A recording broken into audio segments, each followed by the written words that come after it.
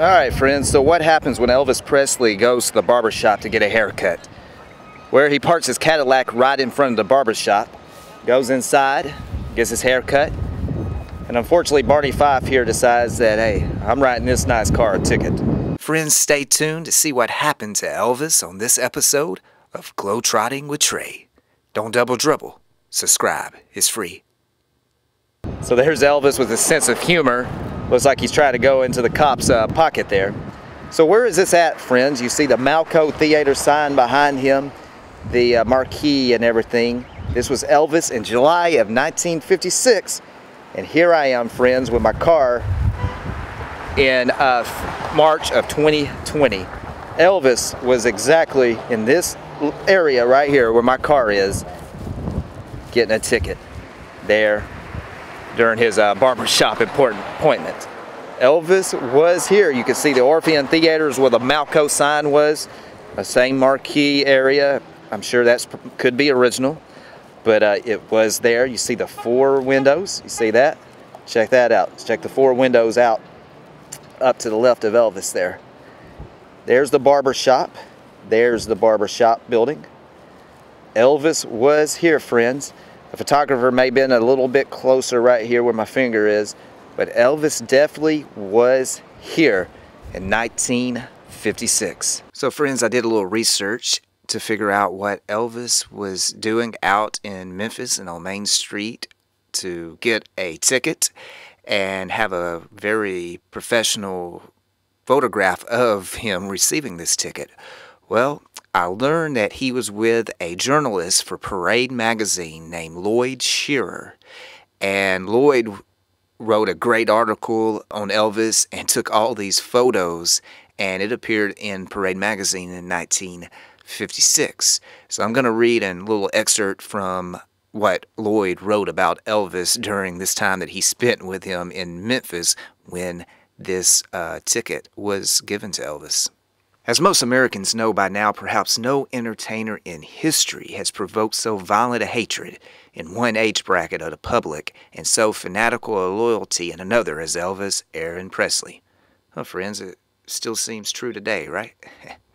Lloyd said, "This guitar-strumming Tennessean of 21 who can read no music, who sports a ducktail haircut and 3-inch sideburns, who wiggles like a snake as he chants rock and roll love lyrics, has in little more than a year skyrocketed from unknown truck driver to the most controversial singer in the nation. Scientologists denounce him as the outlet for a mass teenage sex feelings. Clergymen call him riot inciter.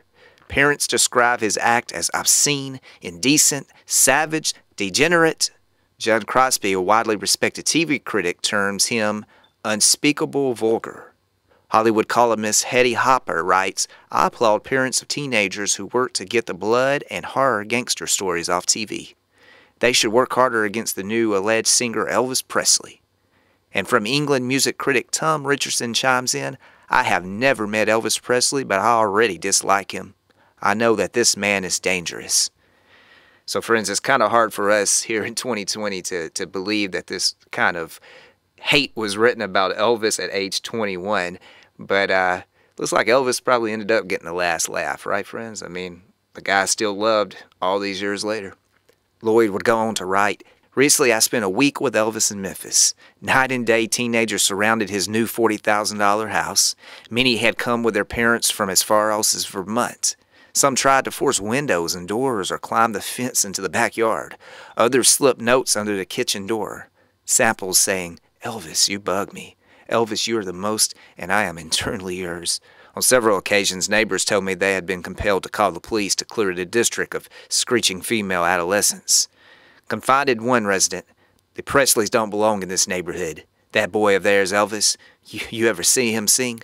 I sure wish they'd move.' Here's what Elvis said to Lloyd in his own words. Those folks who accuse me of being vulgar, they just don't understand. I'd sooner cut my throat than be vulgar. You heard my folks, you've talked to them. They respectful, God-fearing people. They wouldn't let me do anything vulgar. The thing is that I've got an act. I sing, not like Sinatra, not like Crosby, but like Elvis Presley. When I start to sing, I'm carried away. I spread my feet apart, pick the guitar, and the rhythm carries me from there. I can't help moving around. It's the way I sing. I've had friends come up to me, well-intentioned folks. Elvis, they say, you've got to clean up your act. You've got to stop squirming like a tadpole. If I stand still while I'm singing, I'm dead, man. I might as well go back to driving a truck. I'm not kidding myself. My voice alone is just an ordinary voice. What people come to see is how I use it. I can't understand why people want me to destroy my act. Everywhere I sing and I play, we got a full house. I play some towns for 4 or 5 times. People come back to see me. They wouldn't do that if I insulted their moral sense. Just because I thrashed around, just because those girls in the audience started shrieking when I do, what's wrong with that? They say I'm responsible for juvenile delinquency. How do you like that? I've never been in trouble in my whole life. Ask any of my school teachers, ask any of the police, ask anybody about Elvis Presley. Heck, man, my folks started taking me to church before I could walk. First songs I ever sang were hymn songs. I don't drink, I don't smoke. I didn't originate rock and roll. I just practice it. So the girls go for me. Hey, is that wrong? Is it some sort of crime? Years before I was born, they went for Rudolph Valentino, for Rudy Valley. Today, those same girls are mothers, hey, maybe grandmothers. Where are all them juvenile delinquents? Honest, I'm shocked at how intolerant people can be. I can understand why fellas resent me. Hey, they're jealous. Maybe I'd be jealous too. But I don't think I'd try some of the things they've pulled on me. Here in Memphis, for example, sailors get together from a gang just to get Presley. Hey, not long ago I was come out of the variety club. They tried to beat me up. That's happened lots of places, lots of times. That's why I've hired a bodyguard. I don't want to fight anymore. All I want to do is to make an honest living. They're not going to take it away from me now. Somehow, folks seem to resent success. They resent my clothes, my Cadillacs, the way I talk. Well, I'll tell you this, they're not going to take it away from me now. We Presleys were poor too long. All right, friends, so Elvis was here in July of 1956, and unfortunately, I'm getting a ticket also. Maybe I can talk my way out, and unfortunately I'm not a musician, singer, and I don't have any concert tickets to give her, but I'll think of something.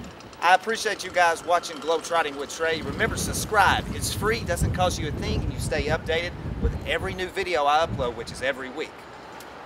You sure you gotta give me this ticket, sweetheart? I think I might let you go. I think I might let you go. She's gonna let me go. Thank you. Thank you very much. Hey, thanks for watching, friends. Remember, subscribe. Friends, I would just like to give a shout out and thank the young lady that played the cop writing me a ticket in this video. She's a security officer that works around the area, and I stopped her, told her what I was doing. She was interested in Elvis, and she was happy to play the police officer writing me a ticket. So friends, she has subscribed to our channel, so thank her in your comments for just being a cool girl. Also, I would like to thank the guy that filmed me speaking here at the end of this video. He was another guy that was just interested in learning about what I was doing, and I showed him the picture of Elvis standing right where we were, and he really enjoyed that. He thought that was pretty cool. So you see, making these films and people asking you about what you're doing, and then you show them a picture of Elvis, well, hey, they usually will become a fan. So friends, this is what it's all about. Once again, thanks for watching. New videos uploaded every Tuesday. Remember, don't double dribble, friends. Subscribe to Globetrotting with Trey. It's free. See you next week.